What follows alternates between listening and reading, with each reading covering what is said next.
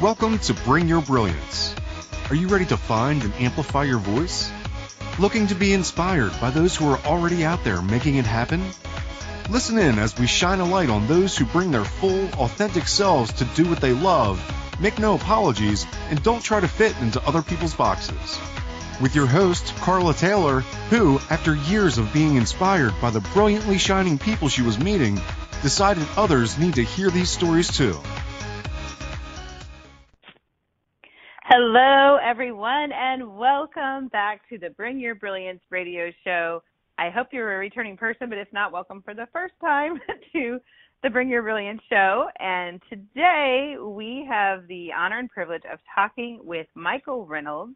And our topic today is that you are not your business.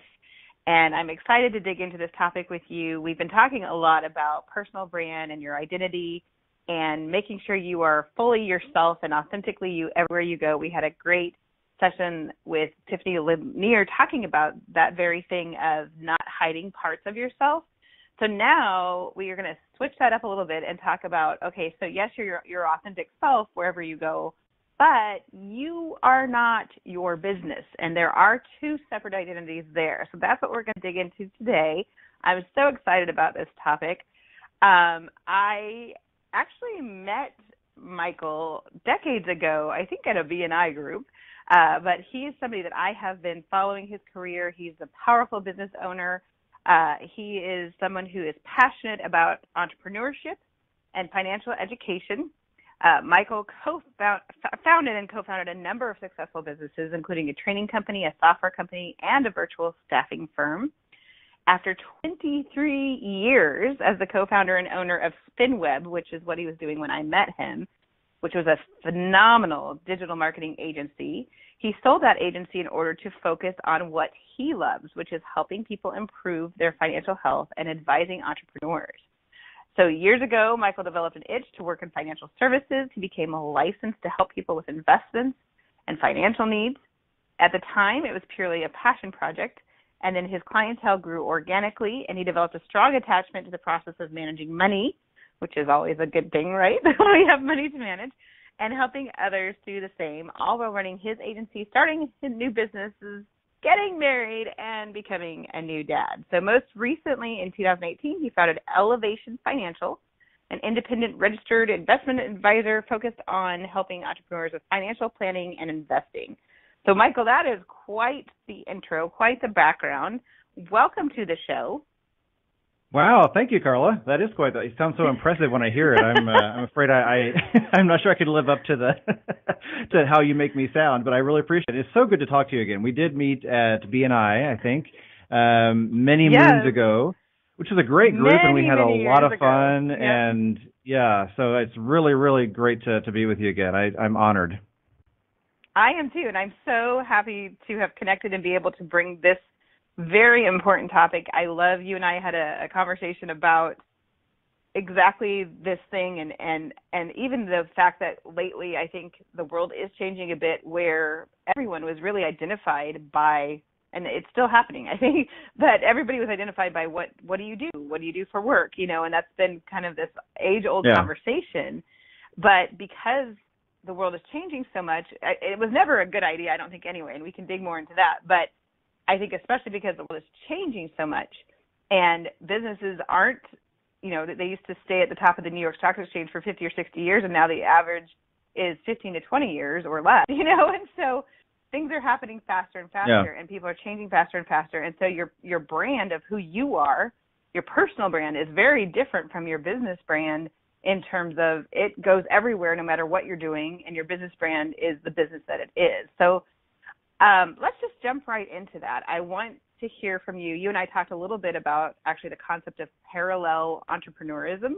So let's start with there with what is that and what does that mean? And then I just want to hear all your awesome wisdom as we talk through this.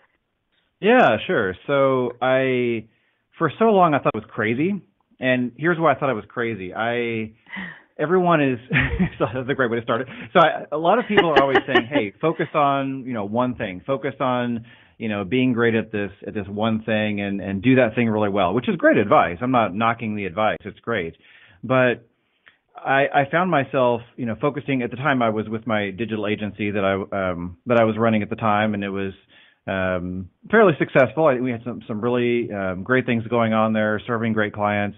But my personality is such that I like to explore many different things. I like to explore many different ideas, many different concepts, opportunities, and I kept finding myself wanting to start new businesses, start new projects, explore new things, learn new skills, all these different things I really enjoy doing.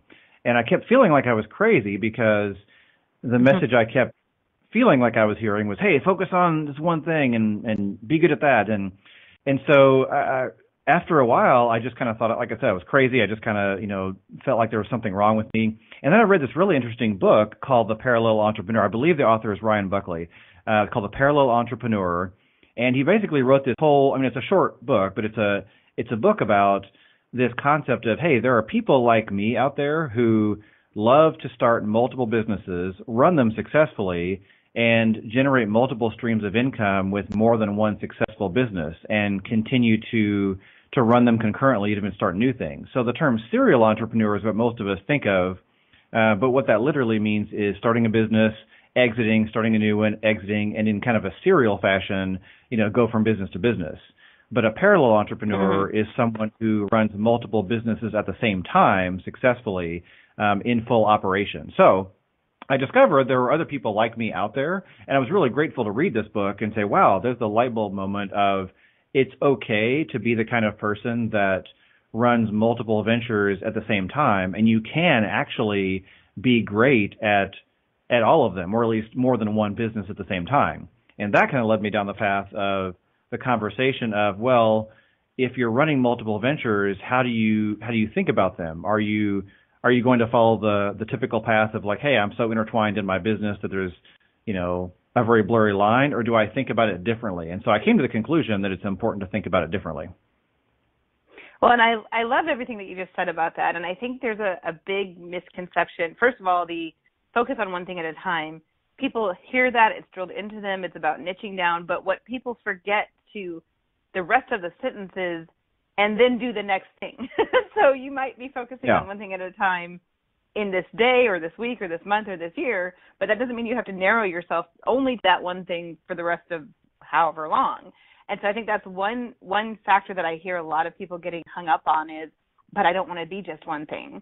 And then the other piece is the word successfully.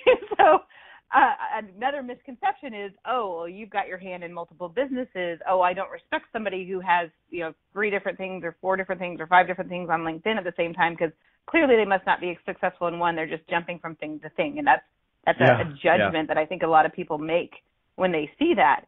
But the difference is, and one of the things that I love about you is you are a very successful businessman no matter what you do. And so unlike people who try one thing that didn't work, I'm going to try another thing and that didn't work and I'm going to keep them all going because I don't know which one to pick, that is not who you are. You are the epitome of somebody who has such a strong business sense.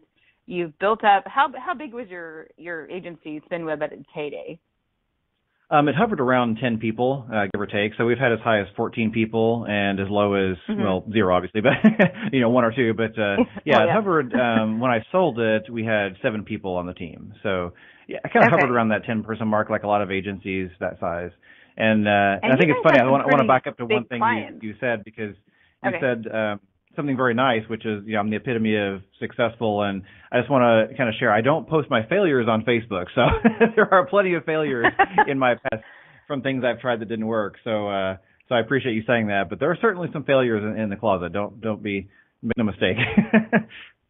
Well, and I think that is the case for everyone, and I think that's also a really refreshing trend that I'm seeing is that people are being more open about the failures along the way and even having fail fests and things like that to say, hey, success isn't just the pretty social media version of all the high points. There's a lot of low points that get us to those high points. And I love that people are being more open and sharing the journey and not just the pockets of success that are the front that they want to show to everyone else.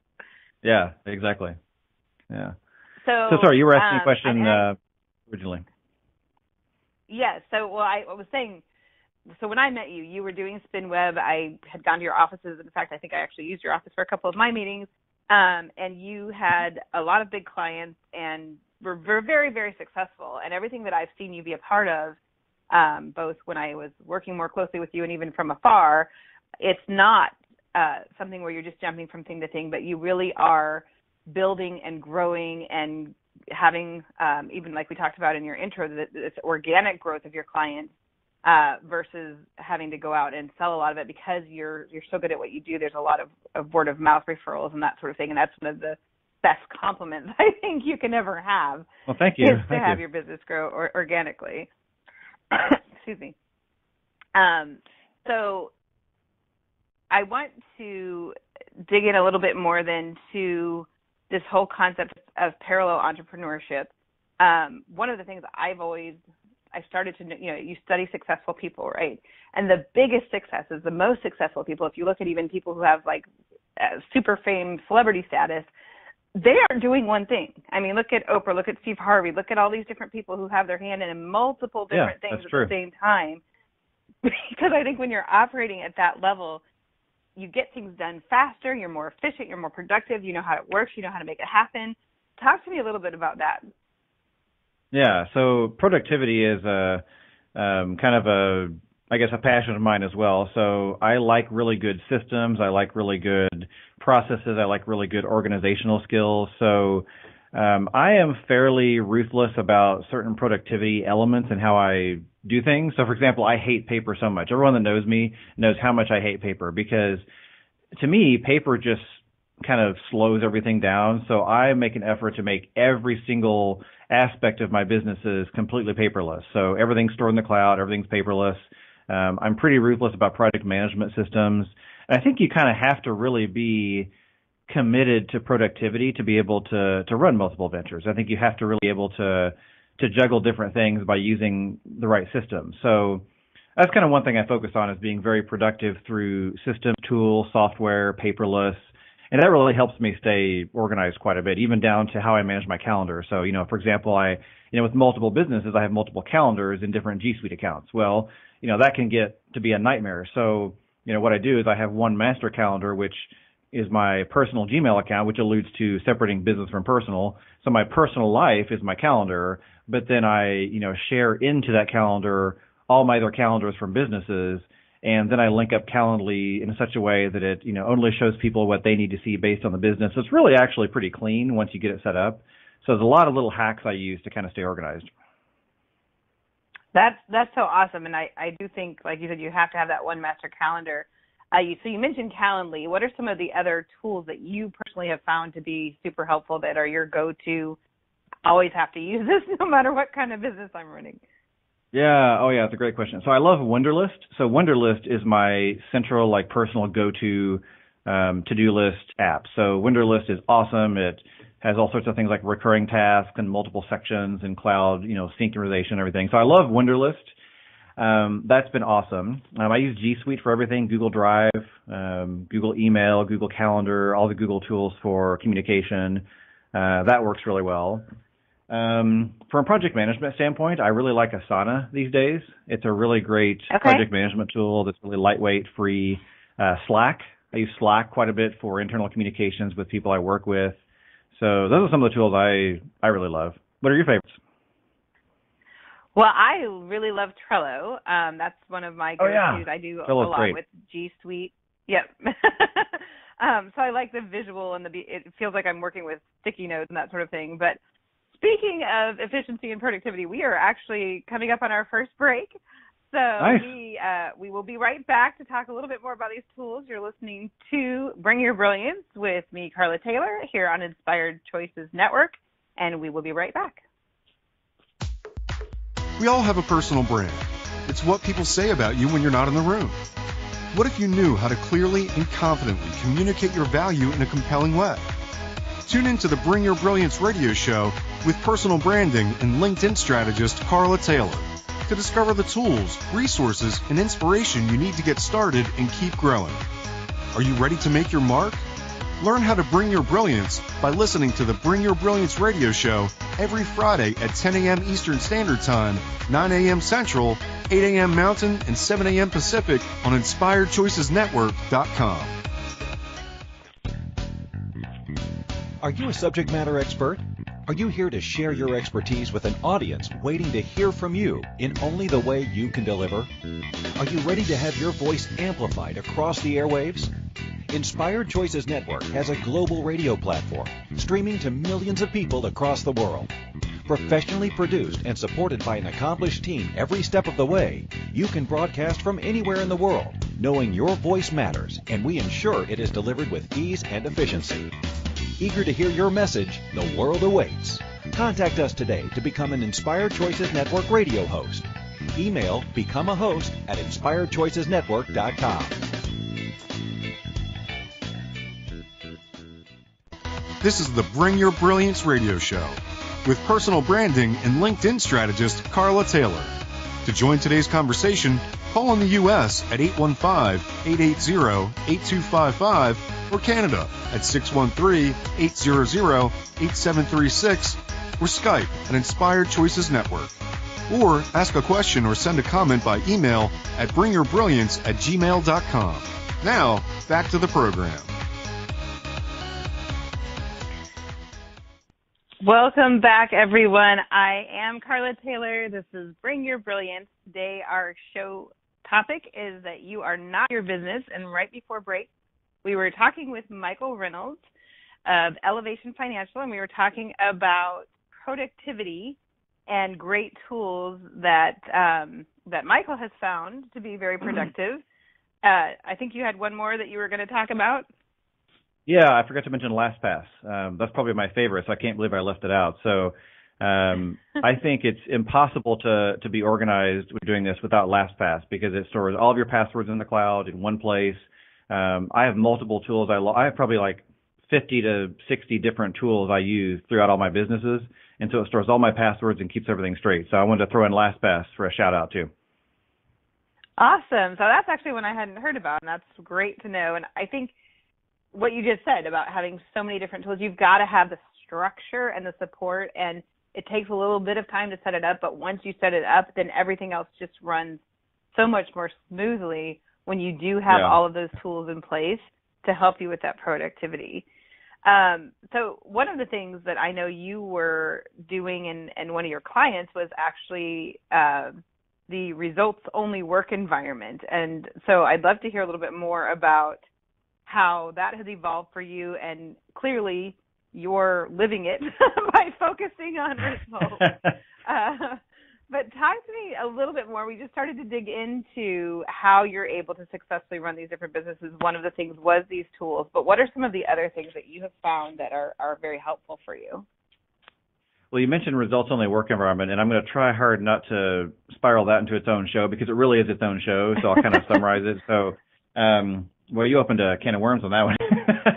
So results-only work environment, or ROW for short, is a system developed by Callie Ressler and Jody Thompson, who are consultants that developed it. And basically it is a mindset shift of shifting your culture in a business from focusing on, things like presenteeism and, filling time and, hours and sitting at a desk to things that really matter, like the results. And usually what it looks like is a company that embraces ROW typically will not worry about work schedules or locations. They're typically virtual in terms of how they can allow people to work. So a company that is a results-only work environment focuses on the results, and then the other stuff attaches to the results. So, for example, in the agency that I owned for a couple of decades, we didn't have people work a certain work schedule. They could work wherever they want to, whenever they want to, as long as the work got done.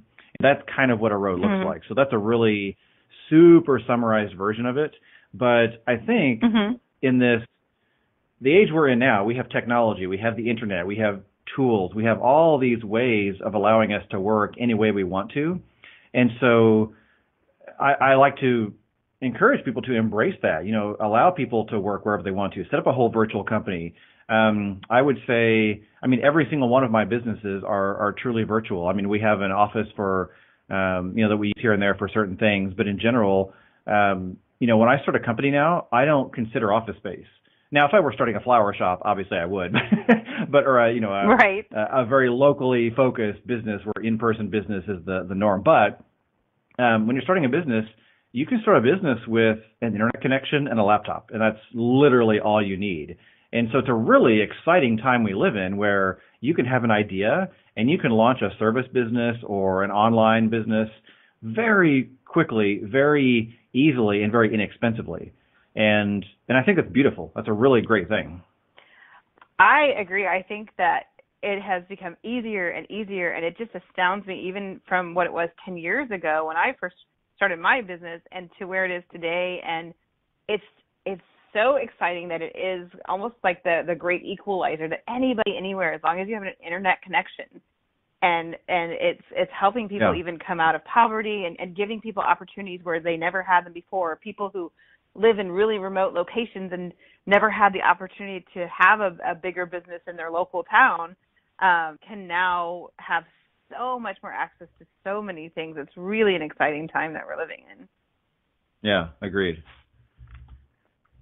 So we took kind of a deep dive into the productivity and how to run all of these different businesses, but let's get back to what we're talking about today, which is separating your brand, your business versus your personal brand. So let's dive into that now.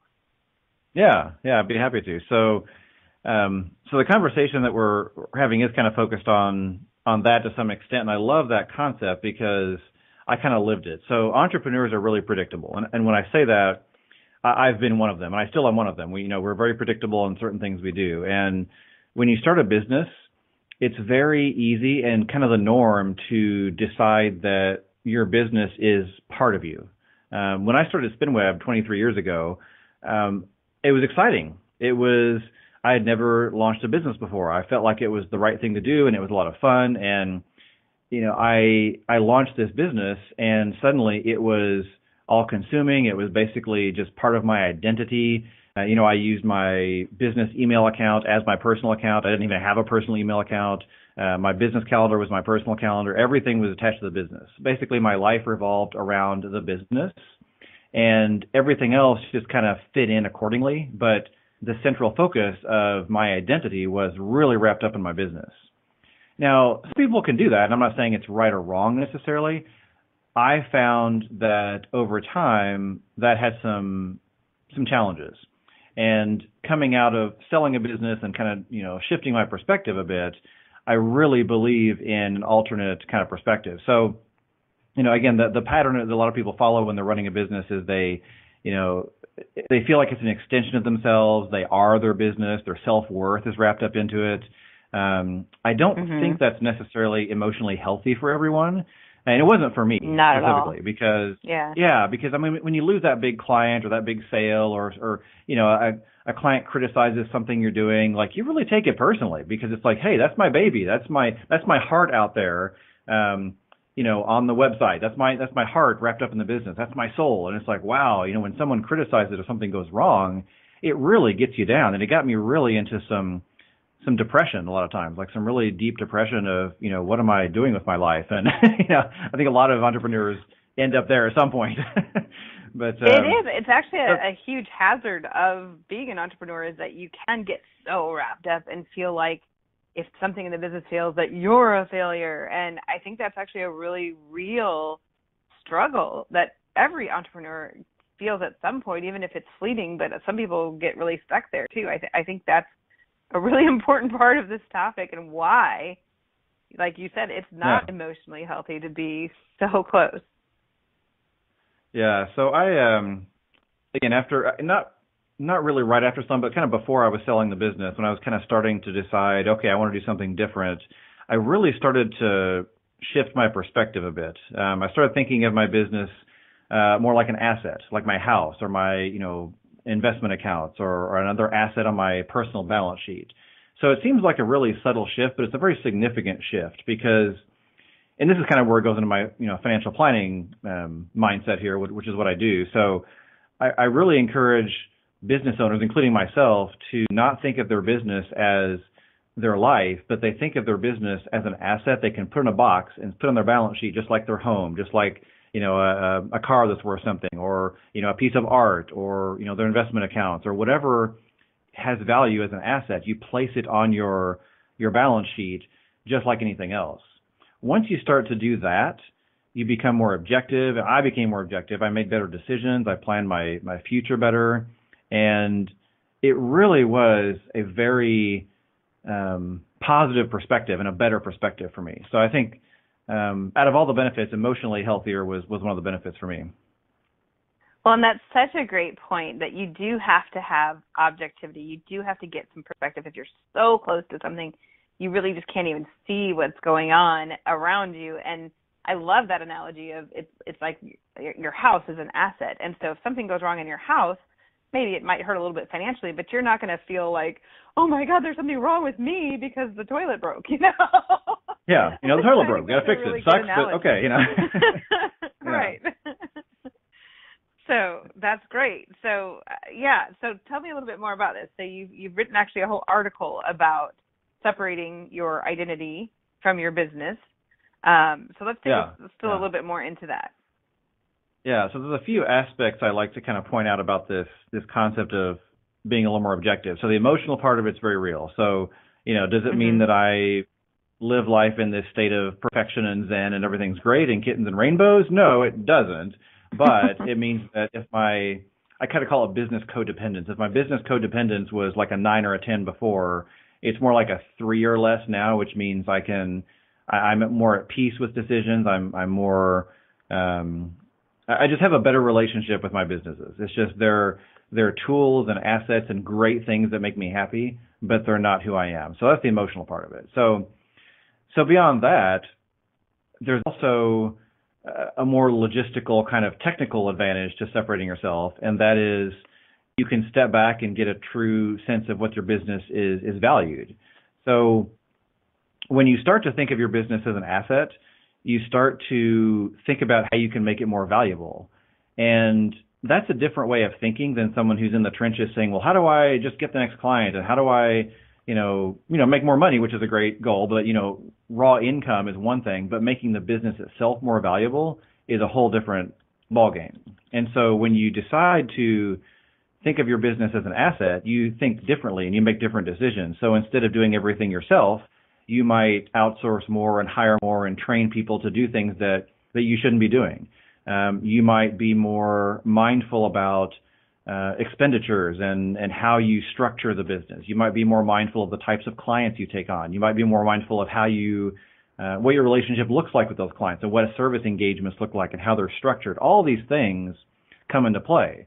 And so when you start thinking of your business as an asset that has value that can shrink or grow, you often will make better decisions because the ultimate goal would be either to have a business that generates income for you or you might want to sell it.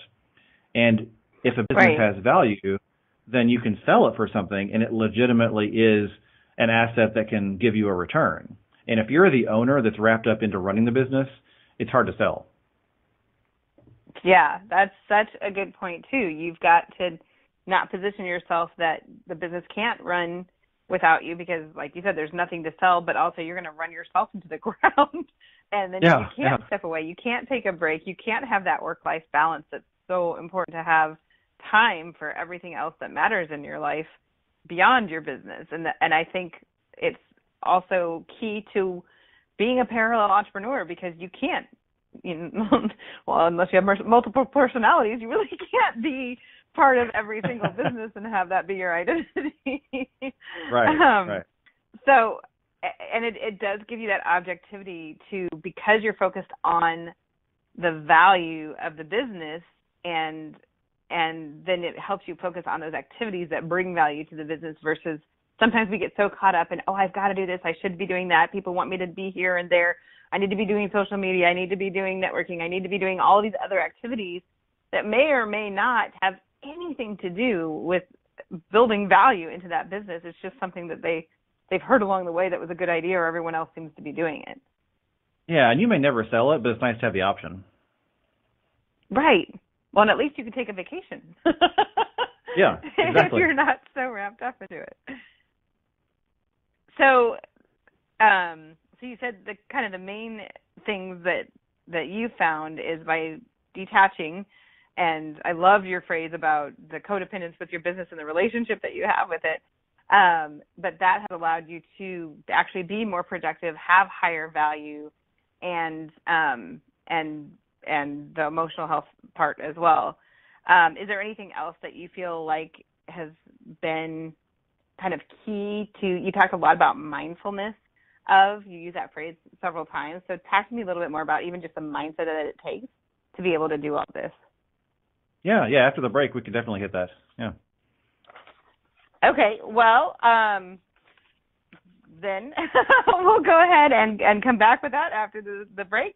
This is Carla Taylor with the Inspired Choices Network. We're talking with Michael Reynolds from Elevation Financial, and we will be right back. We all have a personal brand. It's what people say about you when you're not in the room. What if you knew how to clearly and confidently communicate your value in a compelling way? Tune in to the Bring Your Brilliance radio show with personal branding and LinkedIn strategist Carla Taylor to discover the tools, resources, and inspiration you need to get started and keep growing. Are you ready to make your mark? Learn how to bring your brilliance by listening to the Bring Your Brilliance radio show every Friday at 10 a.m. Eastern Standard Time, 9 a.m. Central, 8 a.m. Mountain, and 7 a.m. Pacific on InspiredChoicesNetwork.com. This is the Bring Your Brilliance radio show with personal branding and LinkedIn strategist Carla Taylor. To join today's conversation, call in the U.S. at 815-880-8255 or Canada at 613-800-8736 or Skype at Inspired Choices Network. Or ask a question or send a comment by email at bringyourbrilliance@gmail.com. Now, back to the program. Welcome back to the Bring Your Brilliance radio show on Inspired Choices Network. I am Carla Taylor. We are here with Michael Reynolds talking about the fact that you are not your business. We just talked through several of those points, and we left off on the topic of mindfulness. So talk to me a little bit more about that, Michael. Oh, I'm not even sure what mindfulness means, to be honest. I just, I think I use it in phrases like I know it, but I guess I probably don't really know what it means. But I know.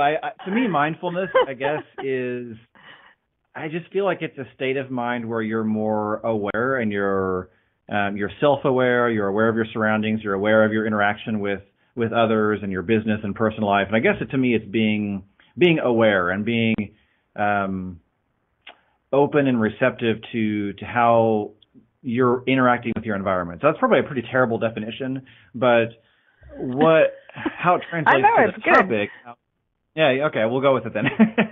So kind of how it translates is when you are, we kind of left off talking about, being wrapped up in your business and being so focused on, running your everyday operations in your business that you can't see outside of it. And so there's a couple of layers to talk about there. So one layer, again, is we talked about the option of valuing and selling your business. So if you are so critical to running your business that you can't be really detached or kind of unplugged from the business without it failing, then you've got a problem when it comes to selling it or valuing it, because you are basically the engine driving the business. So, being mindful of that to me would mean, hey, understanding that your ego might enjoy the fact that you're really important to the business. And my ego has been there plenty of times, and I still struggle with that. So, when I was running Spinweb, my ego said, hey, I'm really important. I go out there and I speak at conferences, and I, do marketing strategy for my clients, and I'm really involved in this and this and this and all these things.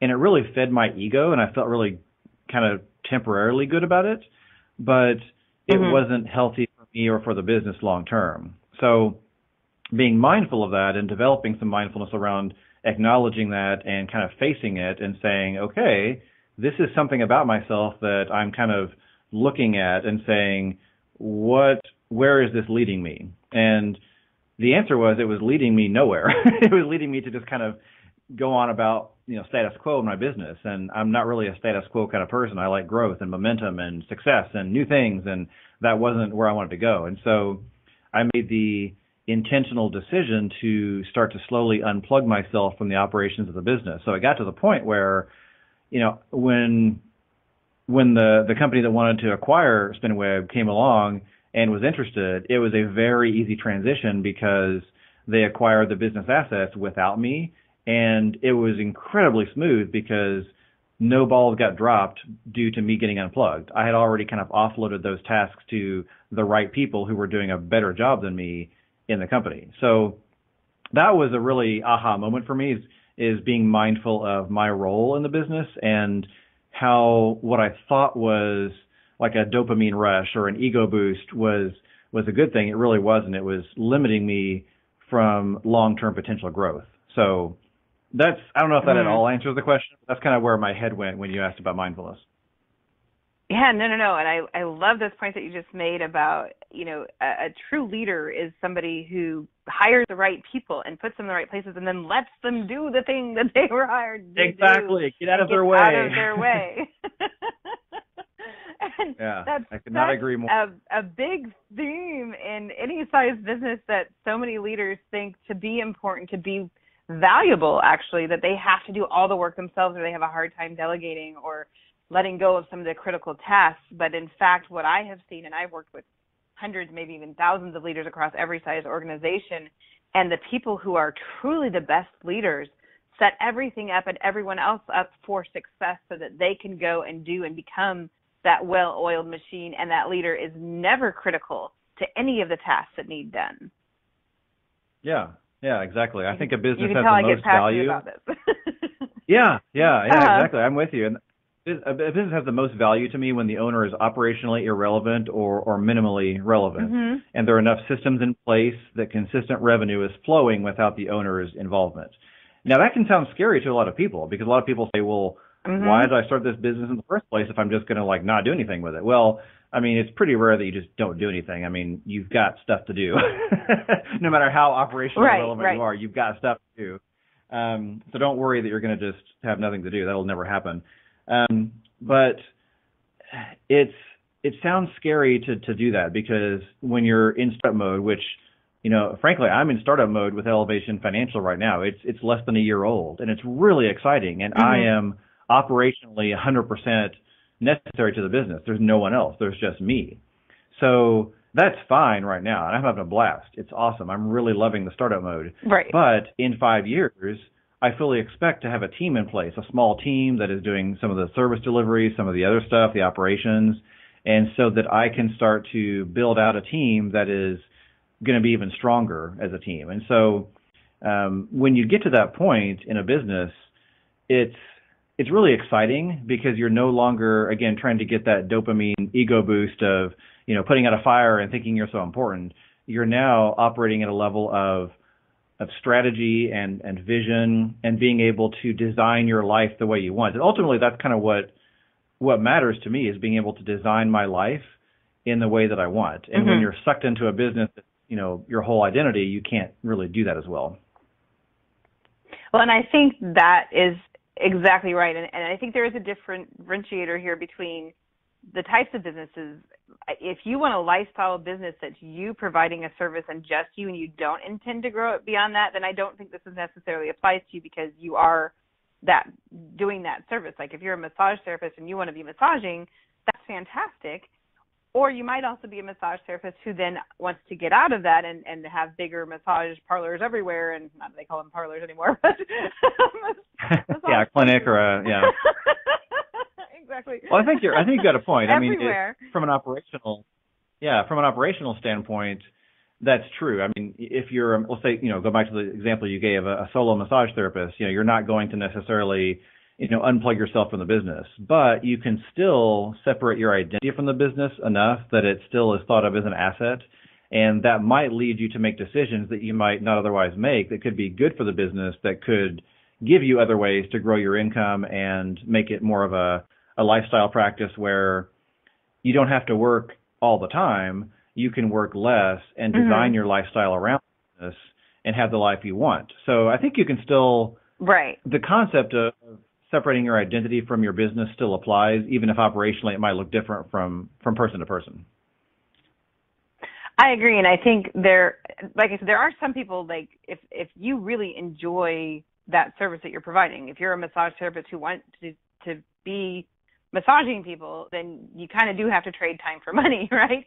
But if you are someone who, maybe you are the practitioner who wants to do the practitioner part sometimes, but you also want to get out of that time for money game, and you want to find the things that are scalable and that can get you, that passive income or income different kinds of revenue streams, then I think you're right. That's something I've evolved in my own life and business. When I started out as a consultant, I was, marketing myself as a person showing up at your business, trading time for money. And I've shifted a lot more and more of my business into the different things that I can do, creating courses or creating content or all the different things that I can do that I don't necessarily have to trade my hours for, but I still want to do some of that. So I have that balance of what part I'm doing versus what part that I'm scaling and able to do in different ways. And sometimes it could be as simple as maybe you still trade time for dollars, but you raise your hourly rate so much that you love doing it. Maybe you cut your workload in half and your income triples, and that's okay. There's no one right answer necessarily to scaling your income. It could be as simple as that. Not that that's simple, that takes work, but I make it sound so simple. That's a great point. But it is. If you're really confident in what you do and you do it very well, and you recognize that you can have that higher dollar amount. And I've actually had other business owners talk about, if somebody easily accepts your rate, then double it. And then if they easily accept that rate, well, double it again, and keep doing that until you get to a point where people start to push back. And then you've probably found a good hourly rate or whatever it is that you're charging for. So I do think there's a lot of different kind of tricks to how you can figure out what that is, what that rate is for you. And then, like you said, like I found, if I've reduced my rates and then I start working at that level, I don't want more clients because I don't want to be working that hard for that low of a dollar amount. And so then it doesn't incentivize me to sell more because I don't want to be selling that. And so that's something I've had to evolve. I think every business owner goes through just so many layers of learning. When you first start out, everything's brand new. And that first year, especially, you're just figuring it all out, It's all those things that come with time, and that's the beauty of having shows like this or other people that you can hear from to learn some of what did they learn along the way, so maybe you can learn it a little faster. We are actually... go ahead. Go ahead. I was going to mention that... ready. You're right. We're getting ready to break, so I'll let you go. All right. So... let's talk about that, though, when we get back, and I'd love to hear your thoughts on it. And, again, this is Carla Taylor. We are here talking with Michael Reynolds from Elevation Financial with all of his wisdom and even financial expertise about running your business and growing your business, and we will be right back. We all have a personal brand. It's what people say about you when you're not in the room. What if you knew how to clearly and confidently communicate your value in a compelling way?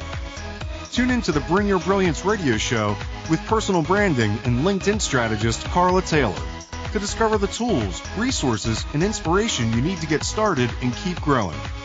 Are you ready to make your mark? Learn how to bring your brilliance by listening to the Bring Your Brilliance radio show every Friday at 10 a.m. Eastern Standard Time, 9 a.m. Central, 8 a.m. Mountain, and 7 a.m. Pacific on InspiredChoicesNetwork.com. This is the Bring Your Brilliance radio show with personal branding and LinkedIn strategist Carla Taylor. To join today's conversation, call in the U.S. at 815-880-8255 or Canada at 613-800-8736 or Skype at Inspired Choices Network. Or ask a question or send a comment by email at bringyourbrilliance@gmail.com. Now, back to the program.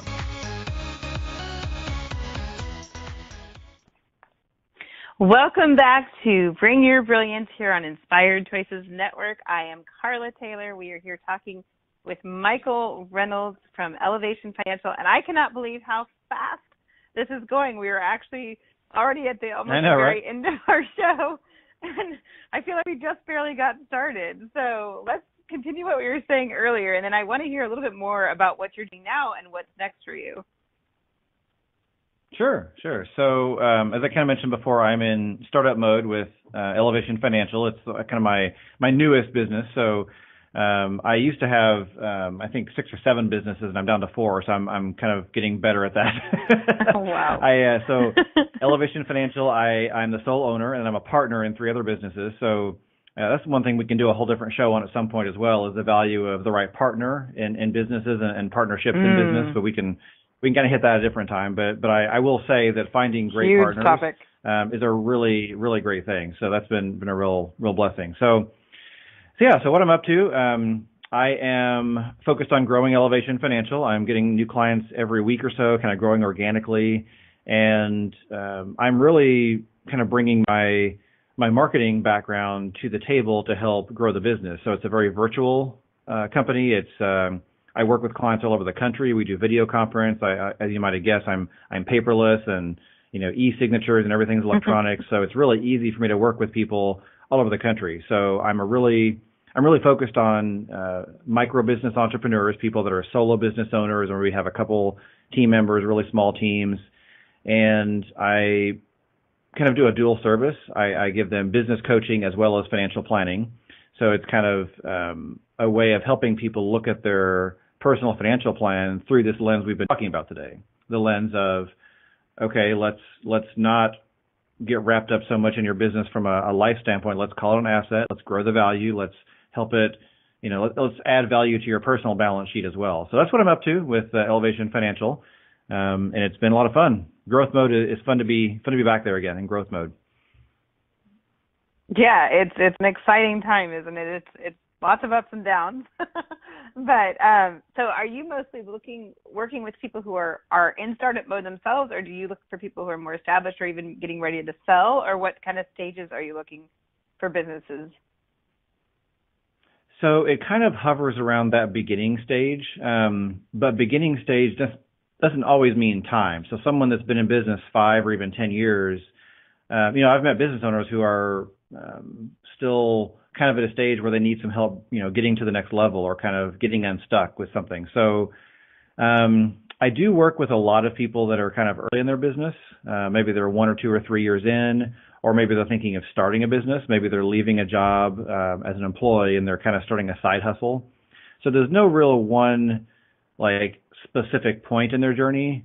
I just tend to work really well with people that are again, they're micro business entrepreneurs who want to get value from having an organized, successful, growing business, as well as get their personal financial plan in order and kind of tie it all together. So I hope that answers your question. I probably didn't do a great job of clarifying that, but yeah, so micro business entrepreneurs, probably your audience is a great example.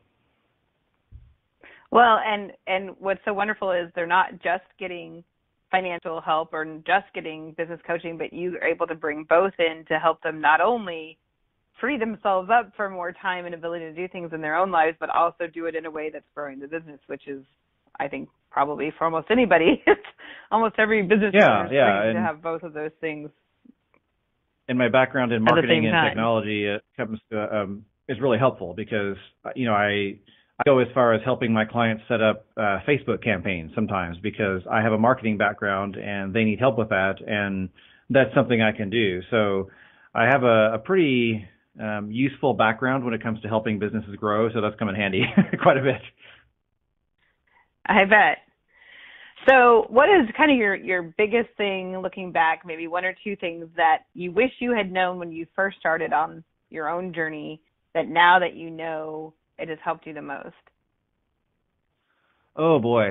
It's a big question. That is a great question. I'm always really bad at big open-ended questions like that. So let me try to pick something off the list. So what I wish I had known. So this is kind of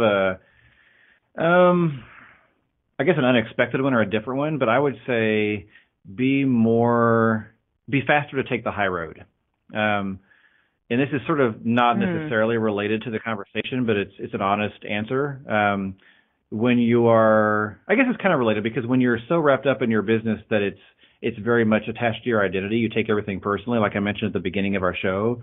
And so I think that led me too much to react too much in a negative way. So, when when a customer criticizes you, or something goes wrong with a business relationship, or something happens, it's really easy to just kind of get mean and kind of fight back and get defensive and take it personally. And I did that way too much at the beginning, and I wished someone had, or I wished I had figured it out, I guess, or someone had,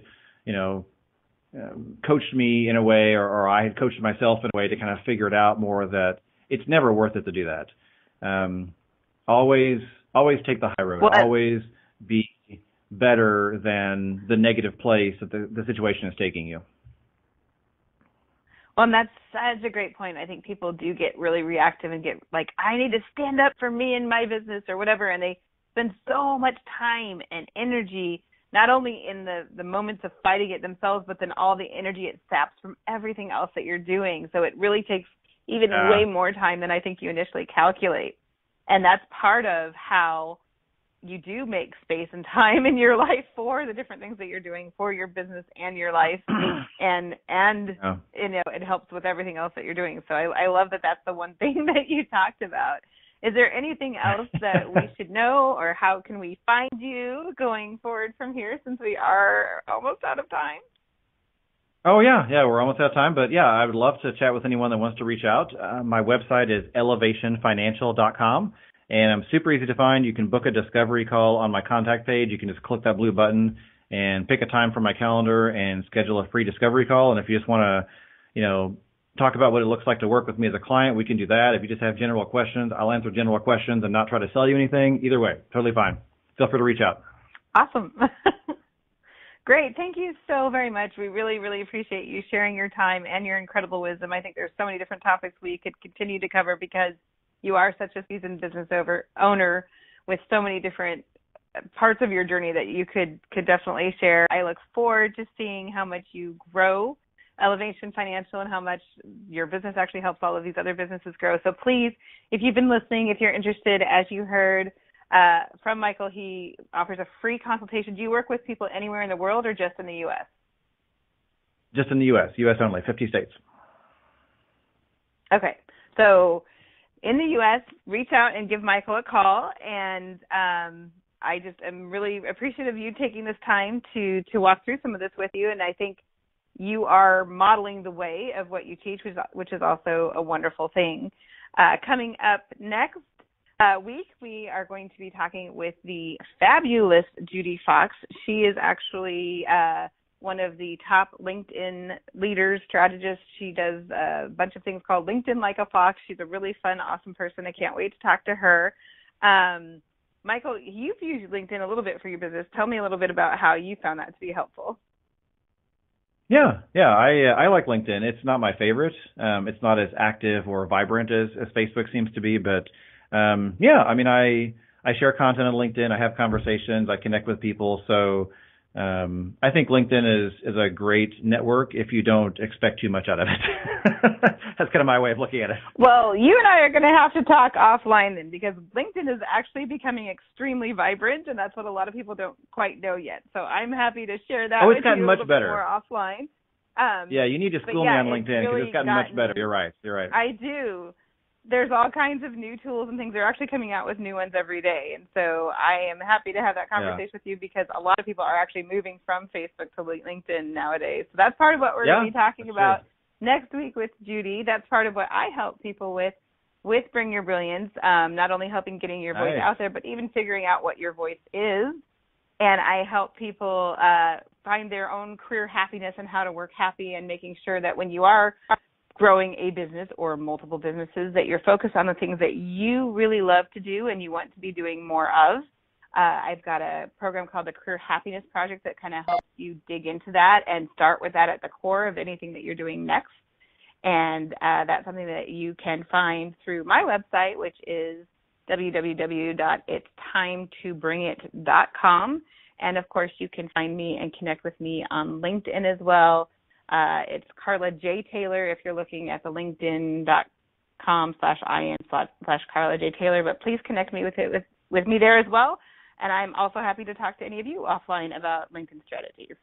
And thank you so much for joining us today. Thanks for listening to another episode of Bring Your Brilliance with Carla Taylor. For the latest updates and info on personal branding, please follow and interact with Carla Taylor on LinkedIn. And be sure to visit www.itstimetoBringIt.com. Join Carla Taylor every Friday at 10 a.m. Eastern Standard Time, 9 a.m. Central, 8 a.m. Mountain, and 7 a.m. Pacific on Inspired Choices.